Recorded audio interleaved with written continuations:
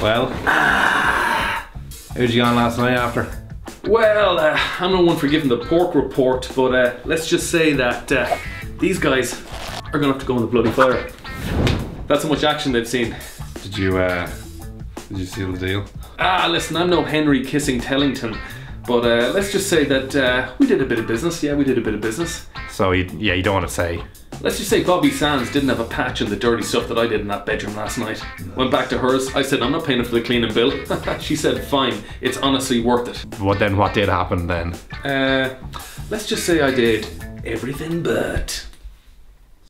Are you going to tell me what happened? Let me paint you a picture, Picasso. Here's the church. Here's the steeple. Open the door. This is where people do everything but, buddy. I don't know whether you want me to ask or not. It was like Baghdad.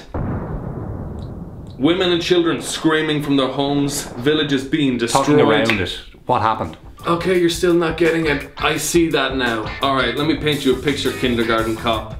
We got a little guy over here. We got a little girl over here. Where's he going?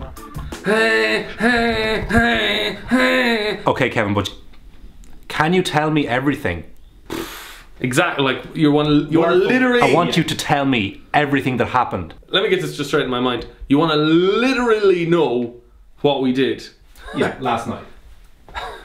Alright. I hope you don't have any plans to go to bed anytime soon. I have time. Got back to her place, sat down, had a cup of tea, just chatted, just had a really amazing chat, if I'm honest. Like, just never really met anyone who just totally understood me, saw me for who I was and was like, yes, I want more from this guy. And it just felt like we were the only two people in the universe, and we just talked and held each other. And I went to her parents' house. I met her parents. They're amazing people, like, just, and brother took me to like a couple of rugby games, and he's just such a fucking cool guy. And like, I've never felt that kind of acceptance from my own family, and it's just like, wow, this is what a family is. And you know, we got married and we had 2 kids, and you know, things didn't work out initially, and you know, I cheated on her, and you know, I really fucking regret it, man.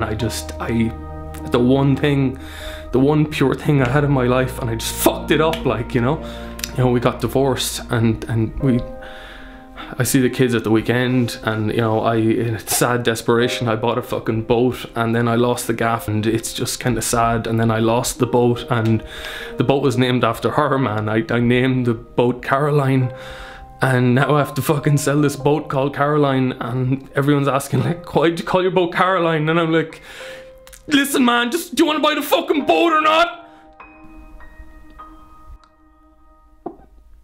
Wait, so you didn't have sex? No, she was wrecked.